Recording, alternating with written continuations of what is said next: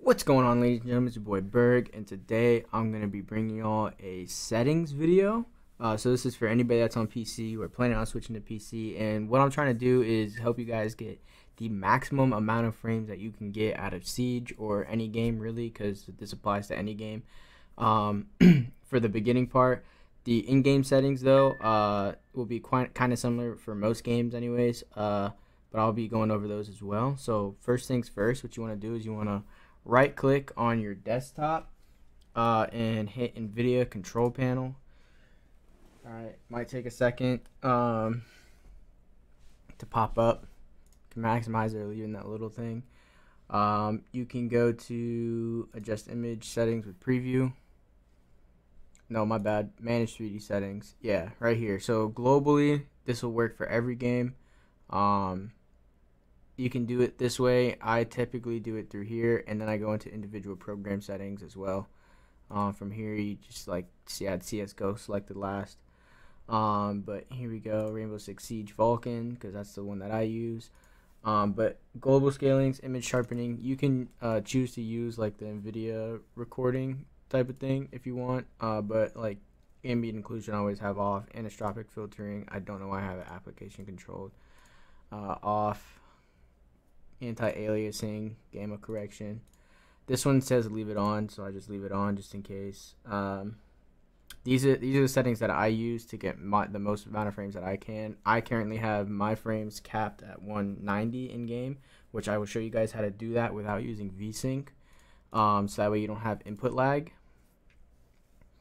Anti-aliasing, I leave it application controlled because like for some games like Witcher or Tomb Raider or something like that, I like to have like the full effect. I like to have those settings on and really get immersed into the game.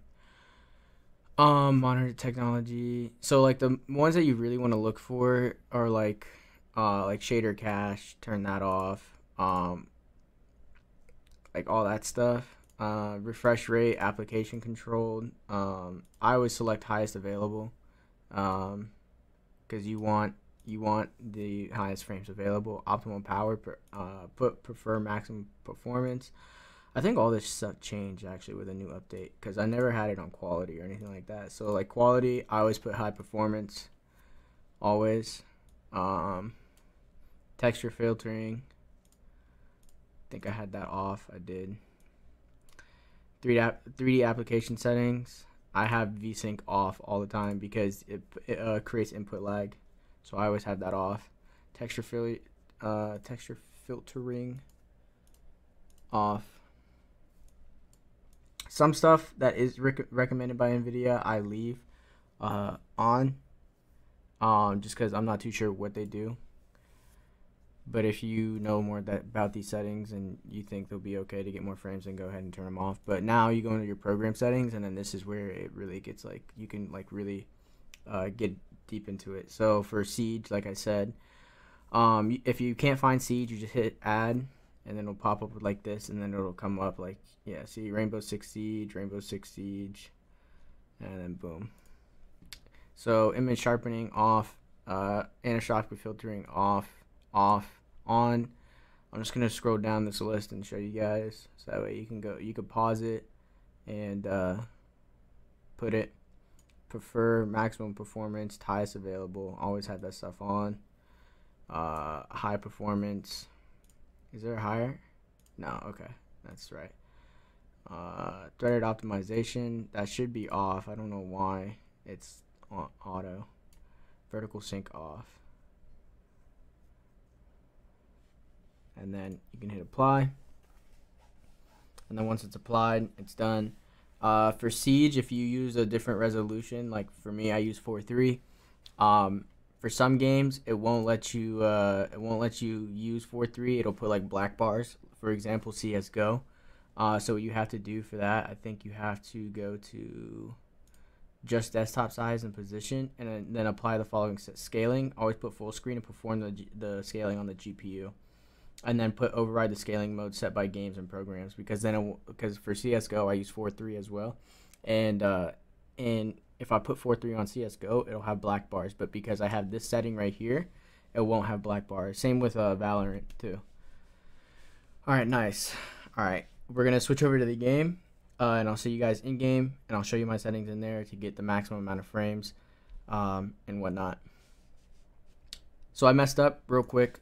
Before we get into that, I want to show you guys something as well, so that way you guys know how to do this. So go to your documents, go to my games, and go to Rainbow Six Siege, and then you'll have like these folders. You might only have one or two. I have three because I have 3 different accounts. But you have these like weird looking folders with these letters and numbers and everything. So you go in here and then you'll find game settings. So you pop this up. It pops up with a notepad, and this is where you can do like some other stuff, right?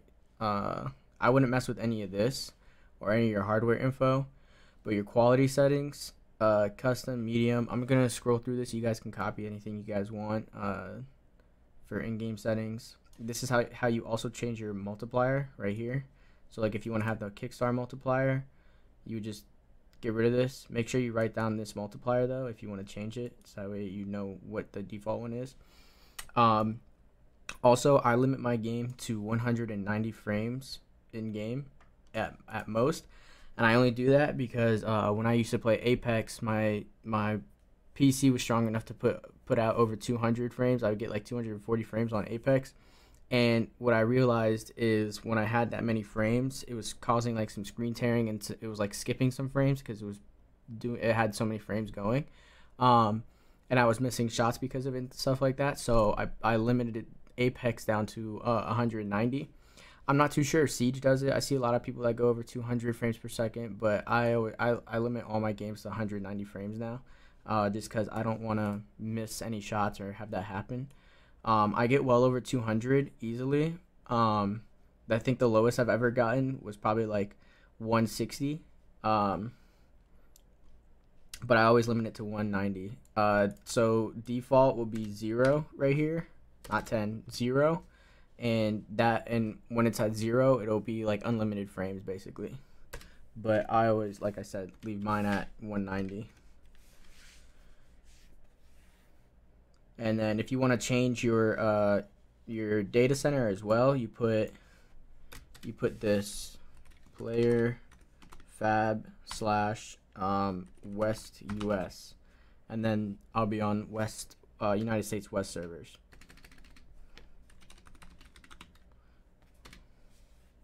I think I spelled default wrong. I did. Whoops. Okay. Alright, now I'll see you guys in game. Alright, so we're in the game now. So open your settings, go to options, and then I'll give you guys a full list of all my settings real quick. I have invite only, matchmaking preferences. This is what I do. You could pause it at whatever time you want, so that way you could see what I do. Interface preferences, here you go. I have everything on, I think.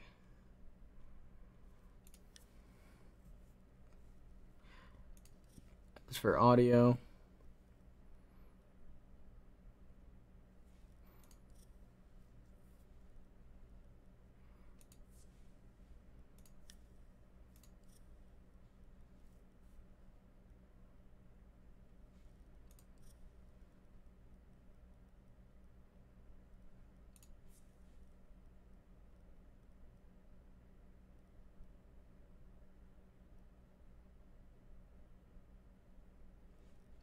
let's get into the graphics. So I have mine on custom. I use medium for texture quality. You could put medium or low. I mean, if you put low, you'll get more frames. I have mine on medium only because for me with 4.3 with low texture quality, sometimes people like blend together with the backgrounds and stuff. So I put medium just to make them pop out a little bit more. And it does help. I have texture filtering on linear because it's the fastest thing. LOD quality on ultra. Adjust the distance at which lower level detail meshes are used. So basically it affects like how far out you can see in a sense. I have that on ultra. Most people you see will have that on ultra. Shading quality I have low because it's like skin subsurfacing, scattering and stuff like that. Like you don't need to see all that. Shadow quality I have on high. And I have it on high specifically. I would recommend medium or high. I have it on high because on high There are some shadows you cannot see on medium that you can see on high, so I always have mine on high, just because I want to be able to see people and see their shadows, and I know when they're pushing me and stuff like that. Like, when a really good example is like when I'm playing Raptors with Doc on Clubhouse, you can see the shadows of people pretty well if they're coming from the, I think, left side of the door if you're on the Raptors looking outside. So you'll know when they're pushing you. So I have it on high. Reflection quality low, ambient occlusion off. This is like light glowing and stuff like that. It's just really bad. It blurs your vision. Lens effect, have that off. You don't want bloom or anything like that. It's all basically, to get the most amount of frames, the lower your video memory is right here, right, the more frames you're gonna get, in a sense. Why is zoom in depth of field? I have that off too. I should have that off. I'm not sure why it's on. Anti-aliasing, I have it on FXAA. You can turn it off. You can have TAAA on and then render scaling at 50.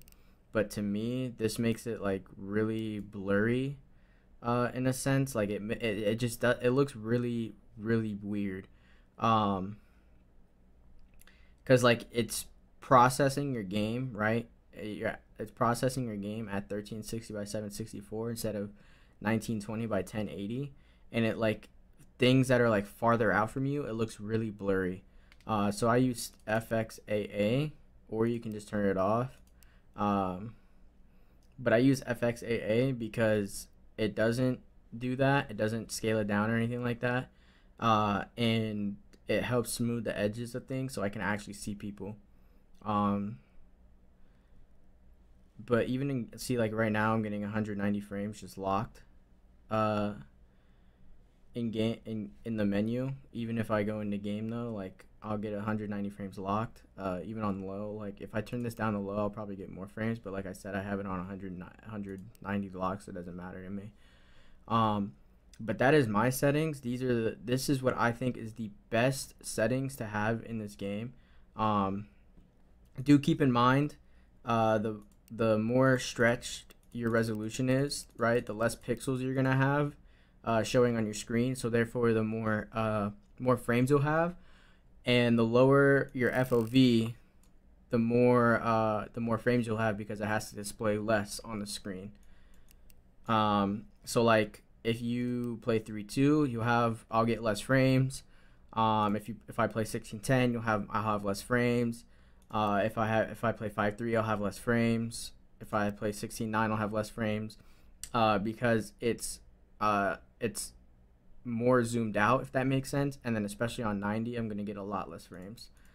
Calibration doesn't impact it at all. I have VSync off because I lock my frames at 190 through the settings. I have widescreen letterbox off because well, like it says, it makes a more cinematic experience. I don't care about that. But that is my settings guide. That is like I said, these are the best settings that I think you can have to have the best or the most amount of frames. Do keep in mind though, some things are a preference. So shadow quality can be high or medium, and texture can be low or medium for the best frames. And like I said, just keep this in mind. The lower this number is right here in this video memory, the less video memory you have, the more frames you're gonna get. Alright, ladies and gents, I hope this guide helps anybody that's switching over to PC or is on PC and is struggling with frames or anything like that. Until next one, I hope you guys have a good rest of your day. Peace.